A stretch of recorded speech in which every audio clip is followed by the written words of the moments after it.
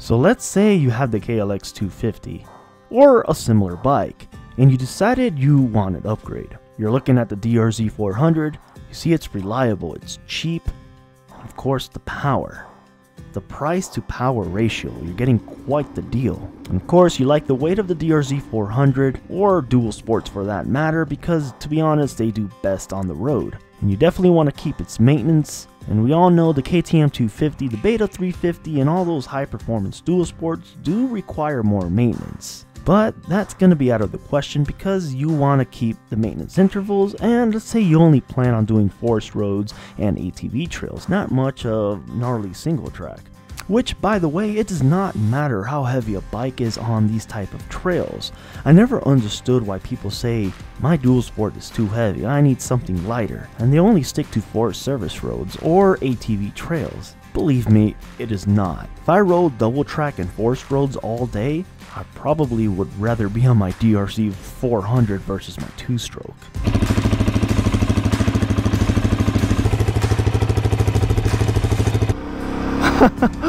Woo! It is very slippery out here. I'm not gonna go that far today, guys. This is definitely very slick, man. Holy shit. So, what's up everybody? Riding with Will here, and I got the DRZ on some single track with some high gearing in Colorado, of course. I'm not the fastest. I kind of wanted to talk about the DRZ400E and the DRZ400s. They're actually quite different. So without a doubt, the DRZ400E and the S is obviously the DRZ400E is a lot more powerful. It's quite a difference in power. So the best way I can describe it is I borrowed my friend's DRZ400 S model. It had a big bore kit, and my DRZ400E is completely stock. And believe it or not, like the DRZ400E had more kick than the DRZ400S with the big bore kit. It's pretty crazy that the DRZ400E has more power. It's like it's snappier than the DRZ400S with the big bore kit. It was amazing. Now one of the key differences too is actually like comfort level.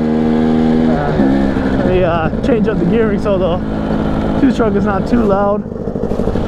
I'm riding with my friend. He's a brand new rider, first time out on the street on a dirt bike, anything. So I'm gonna say the DRZ400E, like the shocks feel better, but now remember guys, I'm reviewing an older model, DRZ400E of 2001, and the DRZ400S, the ones that I reviewed, they're like about no less than 2010, 2012. I've never ridden a really brand new DRZ400S, but I'm guessing it's exactly the same from what I've researched.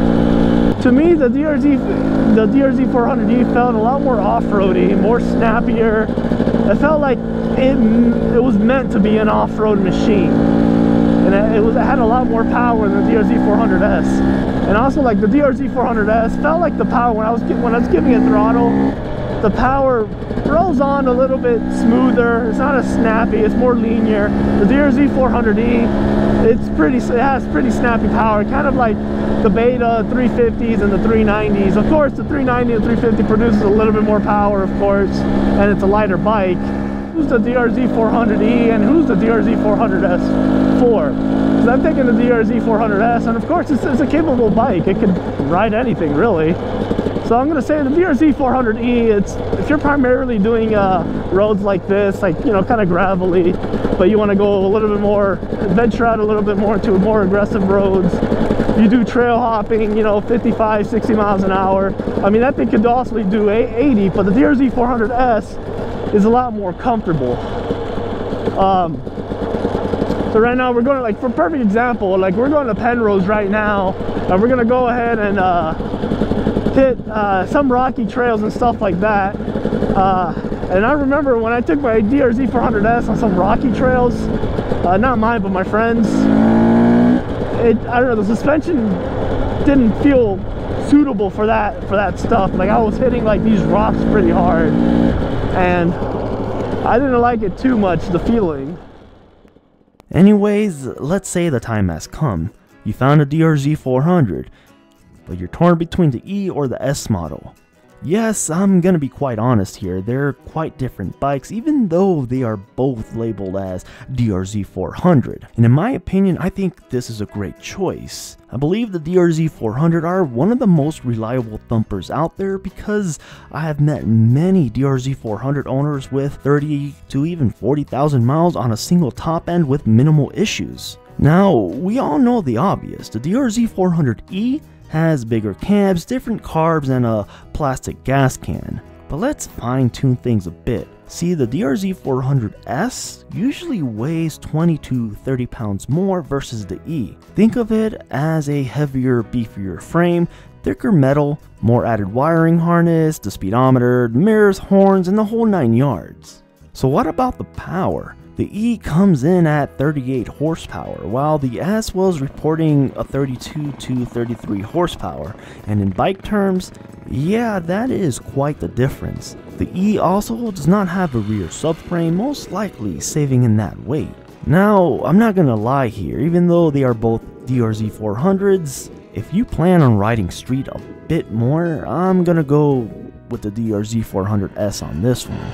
But if you want more emphasis on the trails, want a little bit more of an aggressive ride, or plan to do some pretty gnarly single track, which by the way, I'm in Colorado, I've seen the DRZ400E on some crazy top-notch single track do it like it's nothing. I'm gonna go with the E on this one. The road manners are actually pretty good, believe it or not. I've took the E down the highway, 70 miles an hour, no issues at all. Of course, it was geared a little higher, so it wasn't revving, but if you're more of an off-roader, you most likely are gonna have very short gear ratios. Probably a 1350 or maybe a 1348.